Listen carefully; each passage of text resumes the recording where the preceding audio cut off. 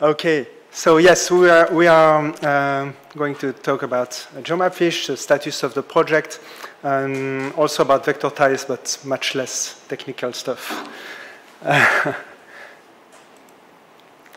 Okay, I will quickly talk about the company and what we do, and a lot about GeoMapFish, vector tiles. It's the first implementation of vector tiles in GeoMapFish.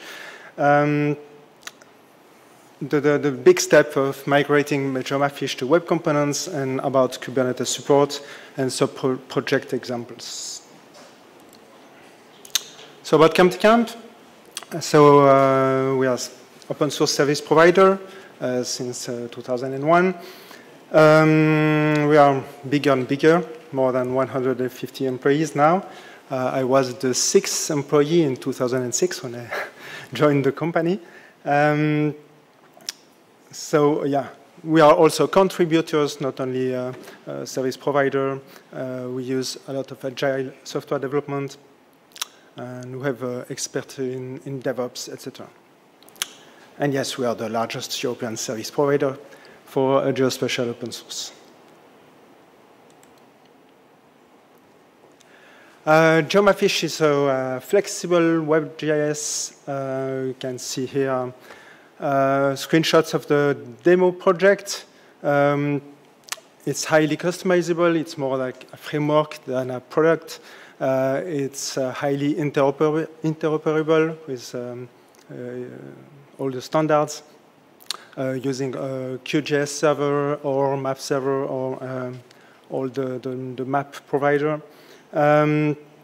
We have a desktop interface with a lot of features, a bit too many features for the mobile. That's why we have a mobile interface too, and a very rich administration interface to be able to add layers, add themes, also manage all the roles and users, etc.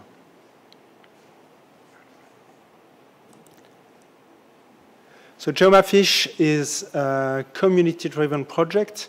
We have quite a large community of more than 20 members and a project steering committee. So I didn't tell that before, but you saw the map. We are in Switzerland, but also in France and in Germany. Originally, GeoMapFish was more a Swiss project, but now we have also customers in France and in Austria, and maybe soon in Germany, not sure. So our community members are Swiss cantons, cities, but also in the private sector. And we are member of this community as the editor of the solution. So the goals of the community is have sustainable development, so promote dialogue between the members, have a decision-making, fair funding, and also the fact that we have several members, so the contribution level can be lower. And this model works since 2011. So this is about GeoMapFish, what it is, and now let's see the new features of GeoMapFish. We just released the 2.7 release. So you know what is vector tiles, of course, but for our customers it was important to have this support added to GeoMapFish because we have more and more services offering vector tiles.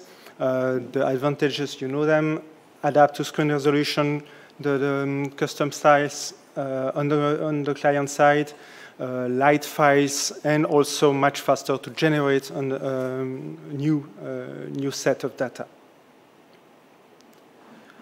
So the first implementation in GeoMapFish, it was quite a small project actually. The budget was not very big, so we had to choose and not do a full support of vector tiles in the solution.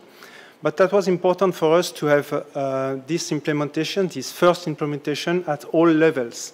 So from the data in the database to the visualization on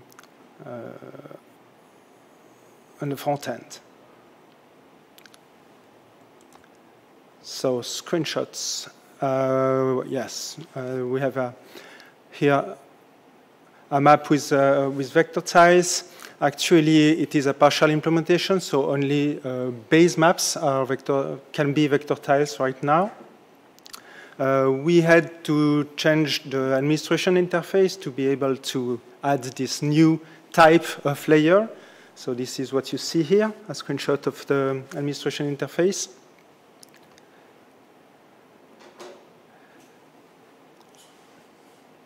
Maybe a bit more technical is the architecture of how we did that. So as I said, we changed the administration interface to be able to configure the SQL query that will be the way to extract data from the PostGIS database. And also, we have a link to the style. The vector tiles service in the middle here, for each request from the client, it will get the SQL query, add what it needs to be added to be able to get just one tile in the data, in the database, and also get the style, of course. And this will give the vector tile that will be sent to the client. And all this, of course, is done n times when you have to display n vector tiles.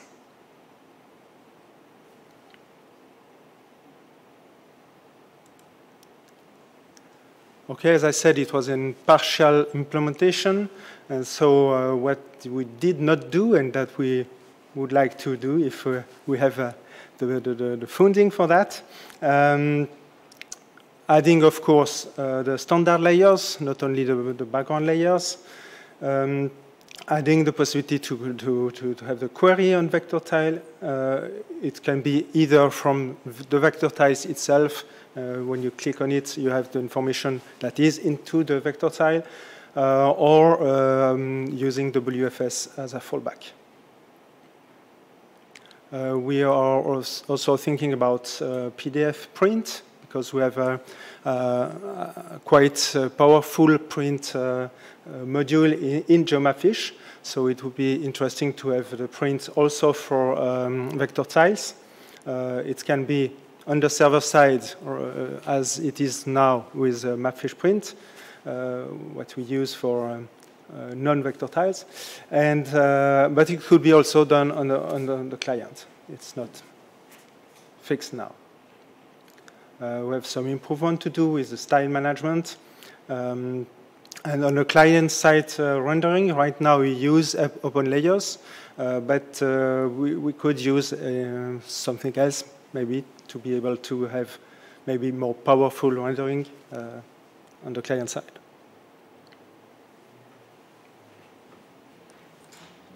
Okay, so the second big news about GeoMapFish is the fact that we are migrating to web components.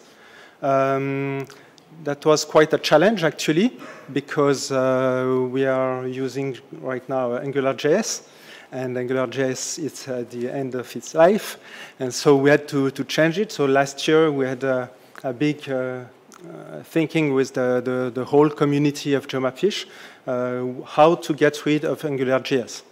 And so we had a big analysis, and we decided to go to web components using a lit element. So it's quite a light library. And one important goal was to have a smooth migration, because for our customers, it's very important to be able to continue to use, to update, and to improve the framework, and to, of course, continue to update and improve their projects using the framework. It was totally impossible to stop and to do the migration and then continue with the new version. So we did some proof of concept that will be now followed by an iterative process to have at the end non-AngularJS client. And also, one important aspect also is that all developments, including the proof of concept, are reusable. It was important from the beginning of the proof of concept that all developments were reusable. It's not a proof of concept and then to the trash.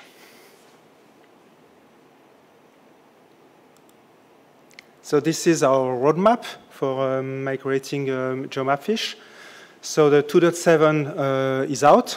It was out like a couple of weeks ago, or maybe 1 month. It's stable. It's a long-term support version. It proved the concept, and also it includes all the bricks that are needed for continuing this process of migration. Also, on our project aspect, it is important also to have better estimates. And so we did some migration of some components, and now we know more how long it takes to do every component of the solution. Next year, we will have the 2.8 with more web components migrated.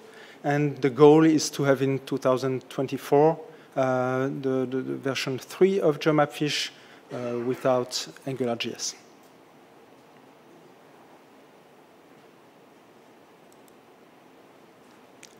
Another evolution of the product is the fact that we are supporting more Kubernetes environments.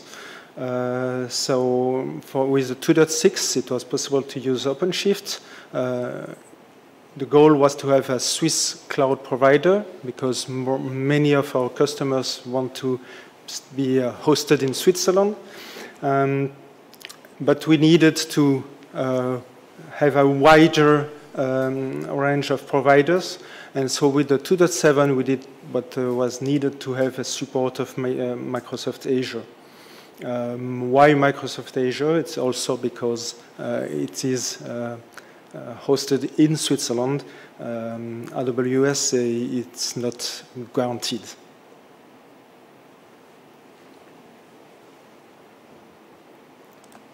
Okay, a couple examples of GeoMapFish implementations. Here we have the Carto-La-Côte project. It's a project of the municipality of Nyon, next to the Lemon Lake of Geneva, and also other municipalities around. What is interesting here is that they have a lot of themes with a lot of layers inside each of them. And so, yeah, they did a very good job also with the thematization. It looks good. And for the screenshot, I opened also the fact that we have Street View, Street View module in the GeoMapFish. That is not new, but that was nice to have the castle of Nyon.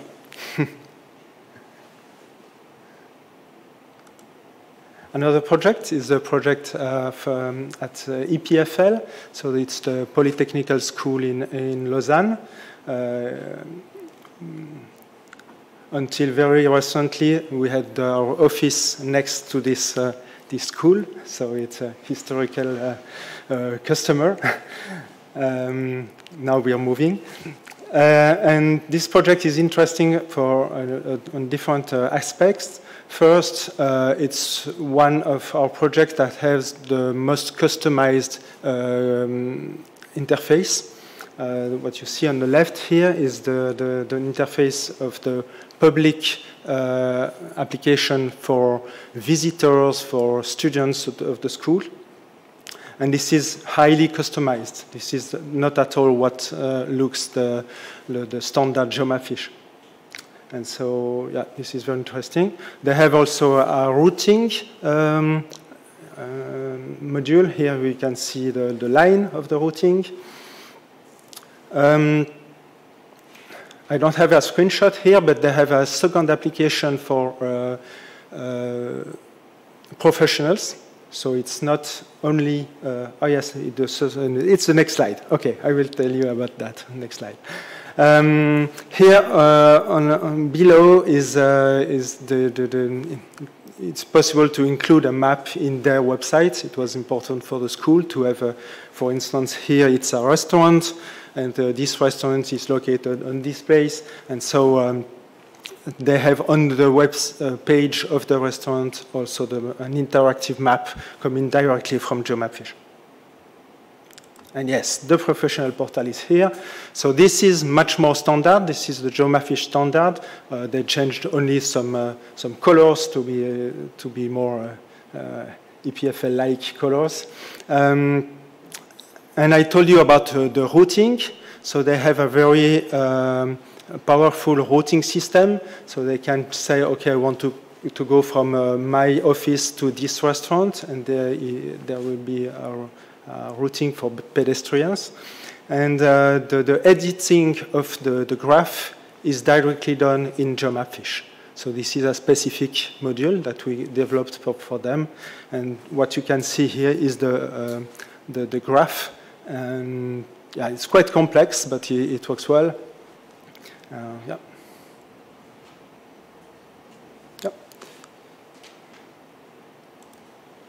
And finally, here's a screenshot of the demo application of GeoMapFish. What you can see here is the LiDAR profile. It was implemented for first for the canton of Neuchâtel, and now it is from the 2.7 version, it is in the heart of GeoMapFish. And also it is one of the first components that we moved to web component technology. Yeah.